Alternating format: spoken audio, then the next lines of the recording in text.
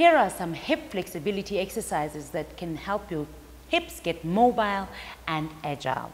On the floor, we're going to keep both hips equally on the floor as we lift one knee up and take it down. Other side, make sure that you keep both hips equally on the ground. Now this time we're going to lift as high as we possibly can with that knee into the armpit and down, and we lift it high into the armpit, keeping the leg that stays behind nice and straight and taut.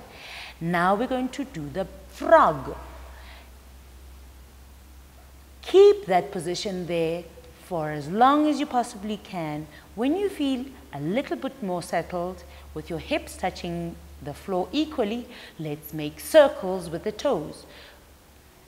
And we go the other way. These are tiny, tiny movements.